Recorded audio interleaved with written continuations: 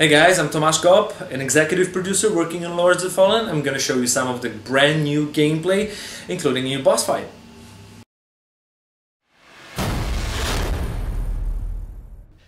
Thanks for joining us today. How's it going?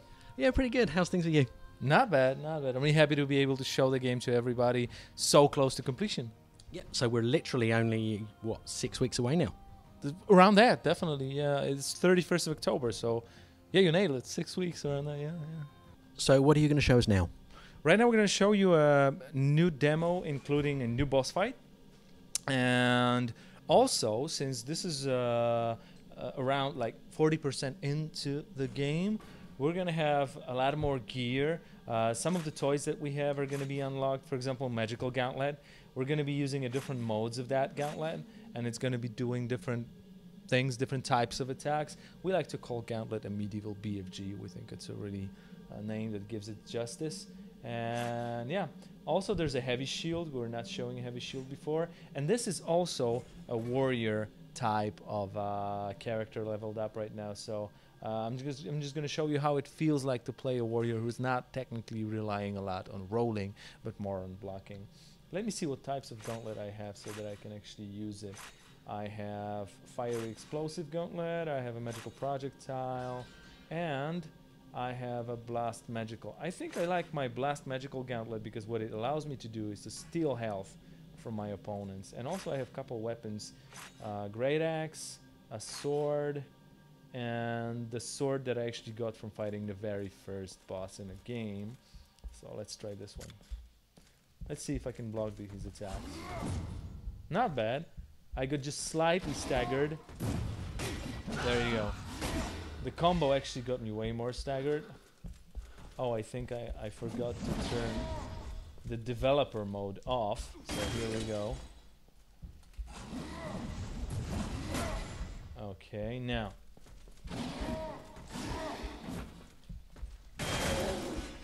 That was actually the attack. It sends a shockwave, similarly to what the boss did that yielded the sword. Let me see if I can get a potion.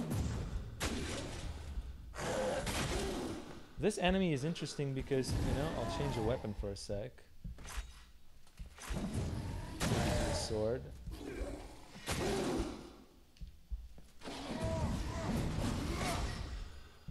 Alright, I'll try Great Axe then. Alright, let me heal real quick. And I'll grab it in both hands. I can technically still block with a Great Axe if I want to. Now let me see if I can get him hurt real bad. Almost. Okay. Interesting thing. When you try to kill this guy, he's gonna regenerate, because unless you destroy his heart, it's lying right here in this vase, he's gonna be pretty much immortal. There we go. One more interesting thing. Let me see if I can get a chain of attacks on this guy. But I gotta prepare for this, because when I use weapon like Great Axe, I can actually chain my attacks into a whirlwind. Oh, almost. He got staggered. But okay, maybe then I'll try to use a jumping attack. That did work quite well. Right now, maybe I can finish him off. Alright, wasn't too bad. Requires a little bit of tactics, to be honest. I actually thought it would be easier, but okay. Luckily we got him. I was low on health, so I just gotta save real quick to get my potions refilled. And with the same gear, I'm just thinking maybe I should use a gauntlet. I wasn't using a lot. Maybe I can use gauntlet to steal health from this opponent.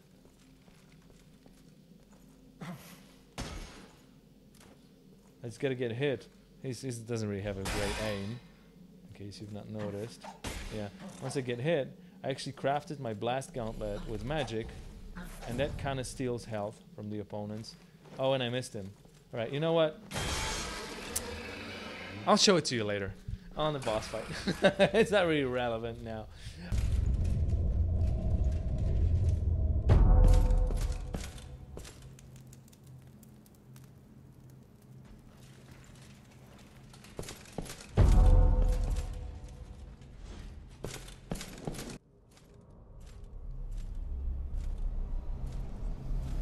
let's see the boss fight. And first, let's try to get this guy down. He's got quite a couple interesting tricks up his sleeve, and I'm gonna try. I mean, it's a boss fight, quite challenging one, but I'm gonna try to walk you through it while I play it.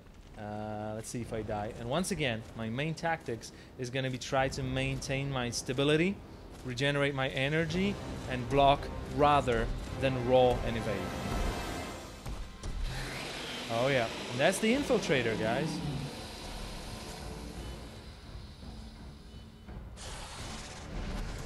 Okay, 1, 2, 3.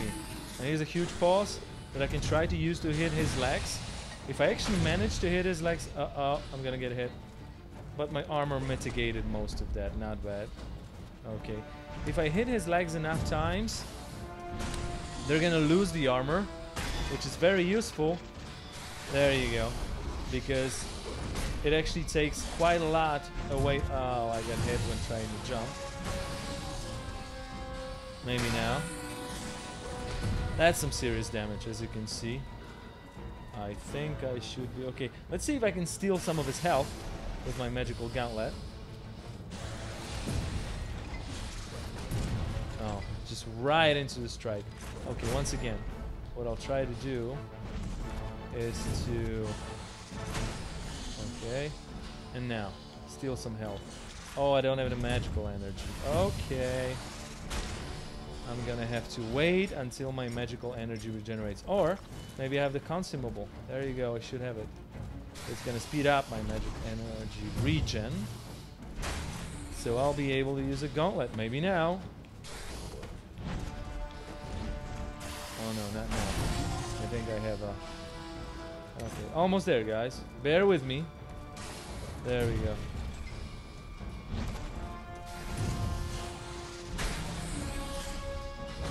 Alright, some health. Back to me. Not bad. Oh, I just lost it. Okay, you know what? I won't be trying to show off. I'll try to be effective right now. Maybe that's a better strat against this guy. Especially since fighting warrior... Oh, and he stunned me, and is he gonna get me? Unless I roll perfectly. Wow, that was lucky. I gotta use a potion. Try not to get hit by these, they stun me. Now use a potion, and once again. 1, 2, and a heavy strike. Okay, I think we're almost past the first phase of this fight. Which means, there you go, he's gonna come into another type of attacks. He's gonna start spamming these plants that he throws around. They have two uses basically. Some of them grow into regenerative sort of plugs, sort of outlets that he can get his part of his health back from. Some other ones actually grow into offensive ones that ward me off. There you go, he's trying to plug himself into it. Let me see if I can mitigate the damage that he's going to be healing and get this one out of the way. There you go. Alright, that's some damage. Let me heal quick. Maybe I can get one more strike in. Alright, not too bad. And I got hit. Okay, I just wasn't careful enough and didn't react on time. I'm also thinking I have a magical attack bound to my shield. Maybe I can use that. Let me see. I would need to use... Oh, I definitely have to heal first. Almost forgot to look at my health. Okay, now... Magical energy regeneration. Oh, he's gonna be... Okay, not too bad. Real quick. Health potions, please. And my shield attack. Maybe I can use it in just a sec. It might sound a little boring because I'm trying to talk and play at the same time, which is not easy. I think this shield doesn't have the attack implemented. But it doesn't matter. Let me try to get to this guy. Alright, so I'm trying to make up for the amount of health that he regenerates from these plants. And at the same time, I don't have potions anymore. Okay. That is tricky, but he's still spamming the regions plans. Hitting me in the meantime. Maybe. Alright, we're almost there. Just gotta make sure. There we go. There we go. Not enough energy. Maybe now. One block, second block. Alright, should be good. That was a close one. That was a close one, guys. Summing up, what we try to make sure about each boss fight in a game is that there are certain dynamics to it. Something changes throughout the boss fight, and that each boss has a special type of tricks and of elements to him. Once again, we get a lot of reward for killing the boss. There's going to be a badge that rewards us as well, and so on and so on. And one more last thing that I want to show you is an interesting story tidbit that happens right after this fight. There was an NPC, a character, demonic one, depicted in the opening cutscene and the ending cutscene of this boss fight. It's actually one of the story characters. It's the... there we go. And I'm not even talking about this woman standing in here. She's also a story character, but we're not gonna talk to her right now. I'm gonna pick up the reward. There's a special weapon.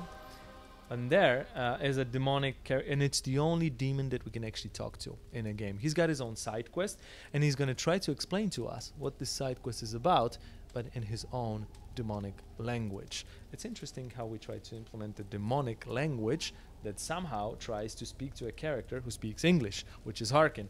Let's see how that is. Cook not kill Rock. Give me a good reason why I shouldn't kill you right now. Cook not kill Rock.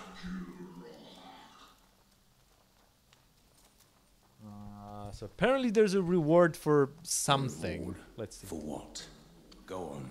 Click Ruhar bring skull. Click human skull. Rohak reward. What need have you for human skulls? Make potion crack. Pain Urik stop. Cry. Give crack shield. Rock room spell on shield. Kragriel. 15 skull runa. Okay.